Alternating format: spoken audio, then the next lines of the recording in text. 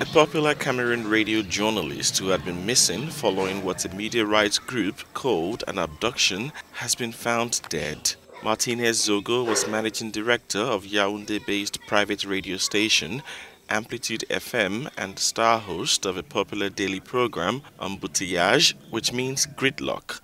On the air, the 51-year-old regularly tackled cases of corruption. We found a body lying down. We did not know that it was really Martinez's body. We didn't know.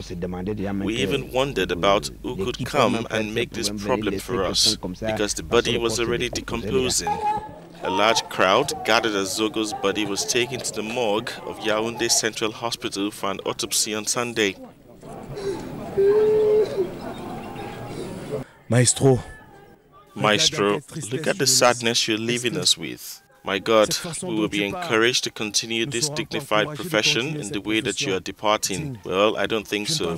It is inadmissible that someone is abducted in front of a gendarmerie and that they go 5 days without being found, only to be found dead. This means that we are without the responsiveness of our law enforcement and security forces. Cameroon's National Journalists Union has condemned the assassination and urged media workers to wear black on January 25 as a sign of mourning.